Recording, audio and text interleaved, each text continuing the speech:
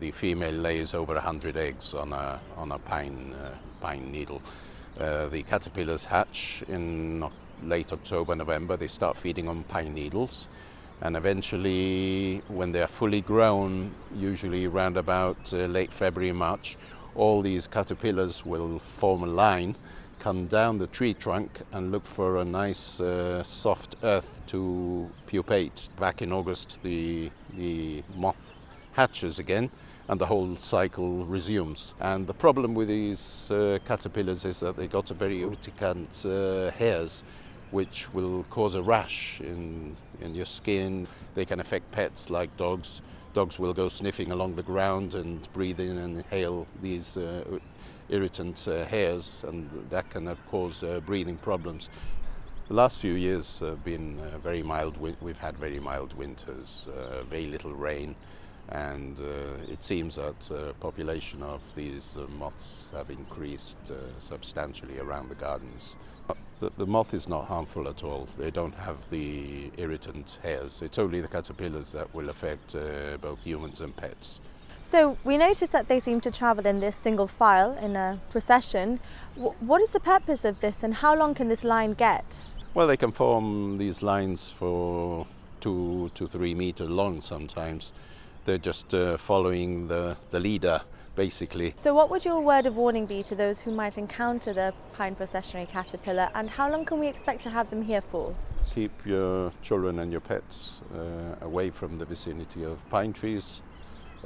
Definitely it's not the time of the year to visit the Gibraltar Botanic Gardens, which is a whole grove of pine woods there, so keep your pets and children away. By the end of April, the problem will have disappeared. Is it mainly dogs that seem to be irritated by these caterpillars, and why is that?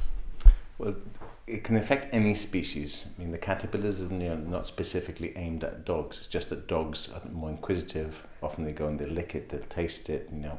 Other animals aren't that daft usually. So there was a dog which had licked caterpillar, but thankfully the main damage was to the right natural aspect of the tongue. So after treatment, it resolved and they didn't lose any part of the tongue.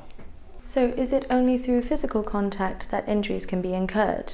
It's mainly through physical contact. However, if there is a heavy infestation, there's lots of nests, then the poison, the irritant, can actually become aerosol spread. So therefore, if you're below a tree where there's lots of these nests of these caterpillars, it can cause conjunctivitis, and irritation. So if you handle something which some of these toxins and then rub your eye, you can get conjunctivitis because of that.